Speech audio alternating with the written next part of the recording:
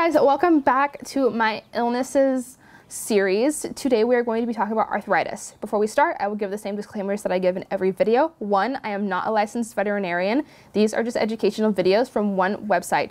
So please do not take this as veterinarian advice. I'm not a veterinarian.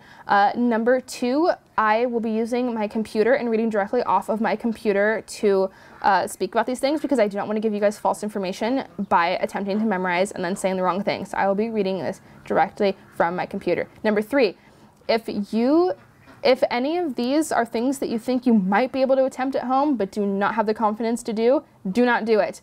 Most of these will have a disclaimer that I will read about whether or not you should attempt to treat at home, but if you feel unsure at any point about whether or not you can perform the necessary procedure at home, do not do it. Take them straight to a vet.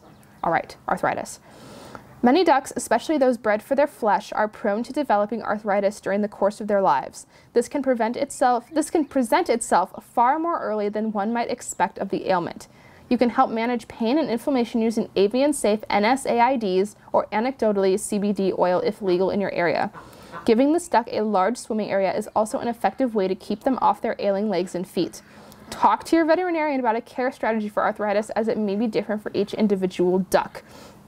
So this isn't as serious of an illness, obviously, but still, if you are noticing your duck having any issues with their feet or their legs, please let your vet know. I will throw up some pictures right here about what arthritis in ducks looks like because obviously it doesn't really list a lot of symptoms. It doesn't list any symptoms here. So I will throw up some pictures right now. So they'll be up right now. And I will also look and research additional symptoms that will be linked in the, that will not be linked. They will just be in the description. So if you're wondering and you don't want to watch the whole video, in the description, you will see the symptoms.